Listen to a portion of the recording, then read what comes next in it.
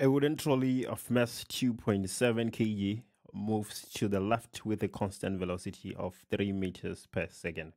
A bullet of mass 0.03 kg is fired horizontally from the left towards the trolley. See diagram A. Okay, we can see in the diagram that the trolley is moving to the west and the bullet is moving to the east. Let's carry on and hear the stories.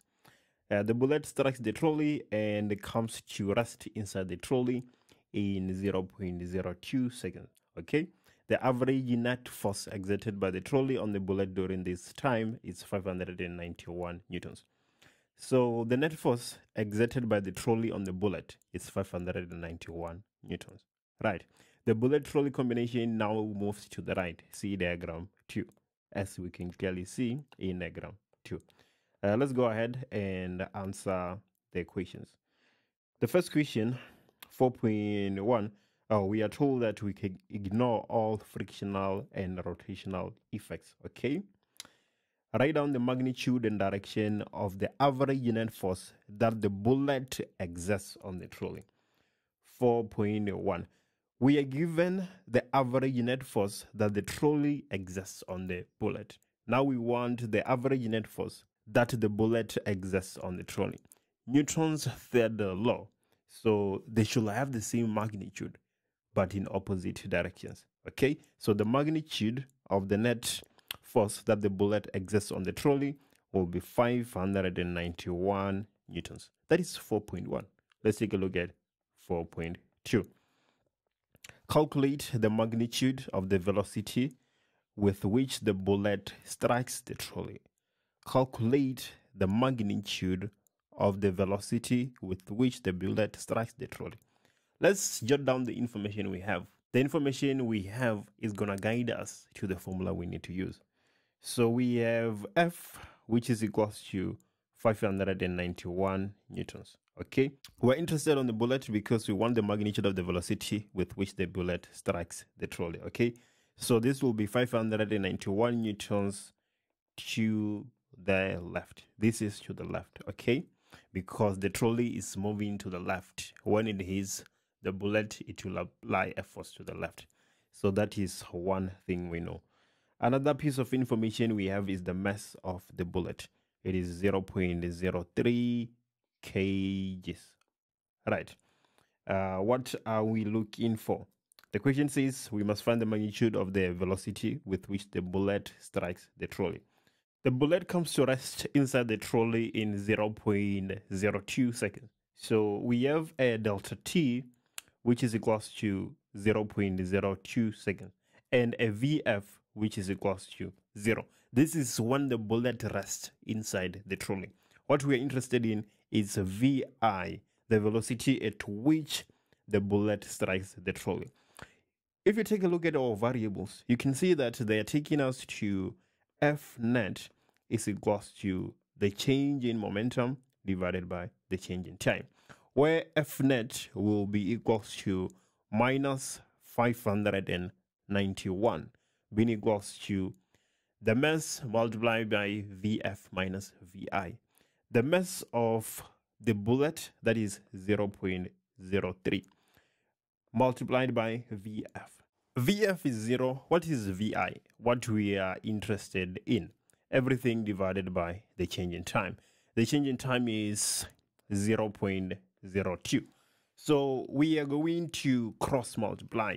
If we cross multiply, we're going to have minus 591 multiplied by 0.02, which will give us minus 11.82 being equals to, okay, 0.03 multiplied by 0, that is 0. And then 0.03 multiplied by minus VI is going to be minus 0.03 VI. If we divide both sides by minus 0.03, so let me just go ahead and do that. I'm getting 394. So VI is equals to 394 meters per second, which is a realistic speed for a bullet.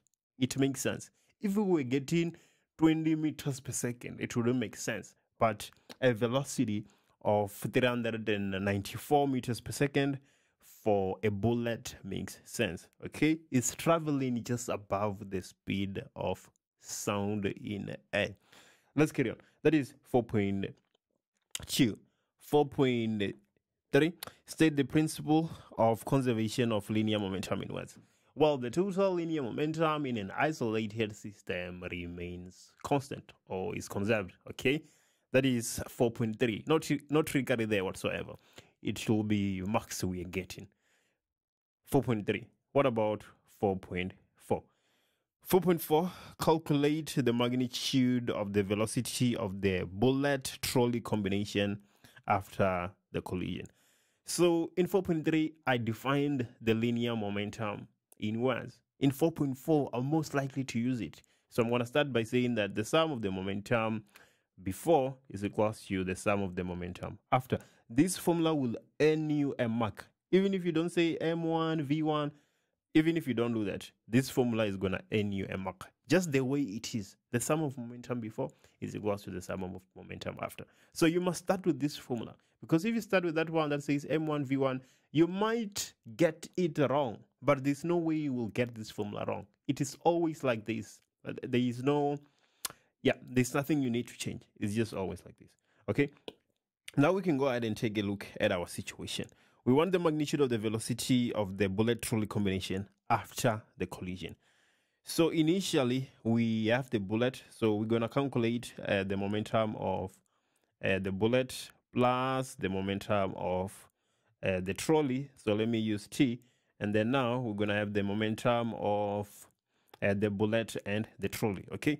The momentum of the bullet before the collision is 0.03 multiplied by VI, which we just calculated above, which is 394, plus the momentum of the trolley.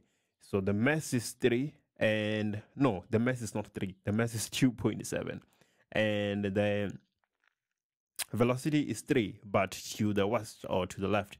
So this is going to be minus 3, being equals to the momentum of the bullet trolley system. So now we have M1 plus M2. So that is 2.7 plus 0.03 multiplied by VF, which is what you're interested in. So let me just put together all those numbers on the left-hand side and see what I get.